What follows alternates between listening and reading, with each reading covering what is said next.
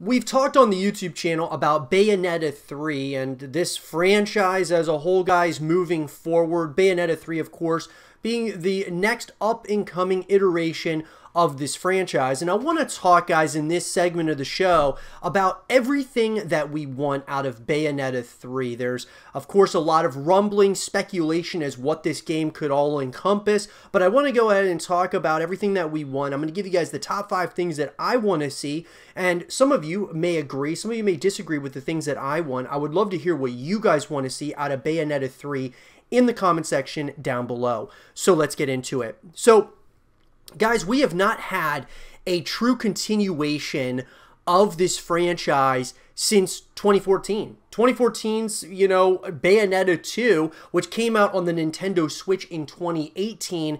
And so for me, guys, it's been a while since we got a continuation of this franchise. I always felt that this could be a long-withstanding franchise as a whole. And one of the things that I really want to see in Bayonetta 3 is, like so many other games out there, guys, that I talk about here on the YouTube channel, I want to see a full package. That being single player, multiplayer, and co-op modes. Bayonetta 2 had single player, of course, which is what it's known for, had some multiplayer elements as well. But I really want to see here with Bayonetta 3, they still continue the single player story because that's, of course, very important for this franchise.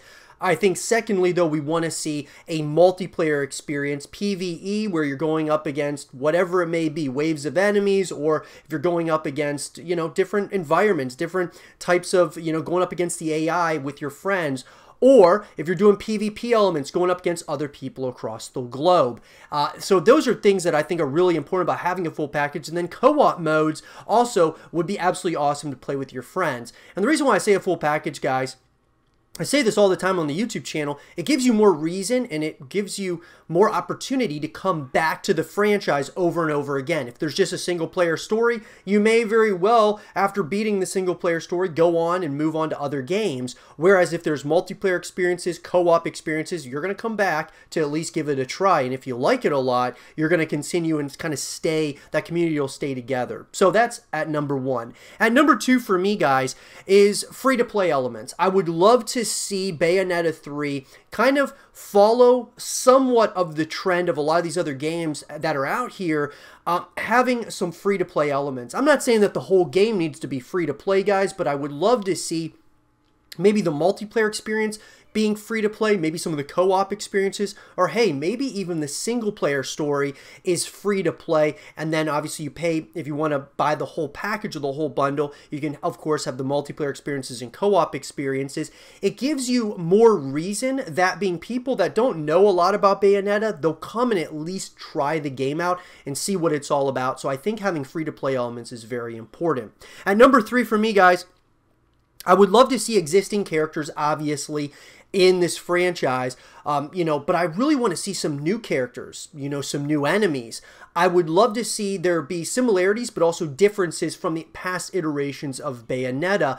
And that goes to like the characters, the enemies, environments, the landscapes. All of those things I think are going to be really important to make sure that this game still feels like Bayonetta, but stands out from the others.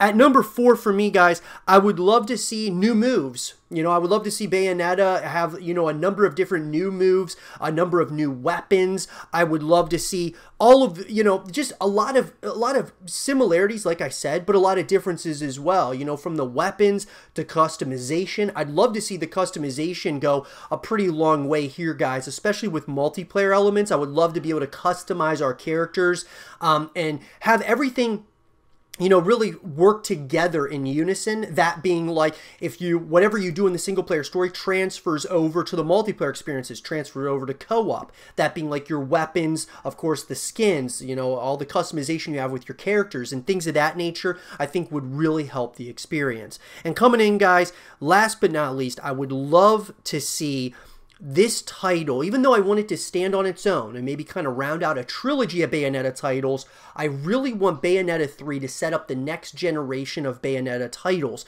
I want the developers, that being like Platinum Games and of course Nintendo being the publisher, I would love to see them have this mindset like, hey, let's make this title, Bayonetta 3, absolutely awesome, the best we can possibly make it. But in the back of our mind, we want to make more of these titles. We want this to be a long withstanding franchise, not the end per se, maybe the end of that trilogy, but just the beginning of the future of Bayonetta. But those are the 5 things I want to see out of Bayonetta 3. Let me know what you guys want to see in the comment section down below. Let's have a real conversation about it. And for more Bayonetta 3 content and videos, stay here with Zero TV.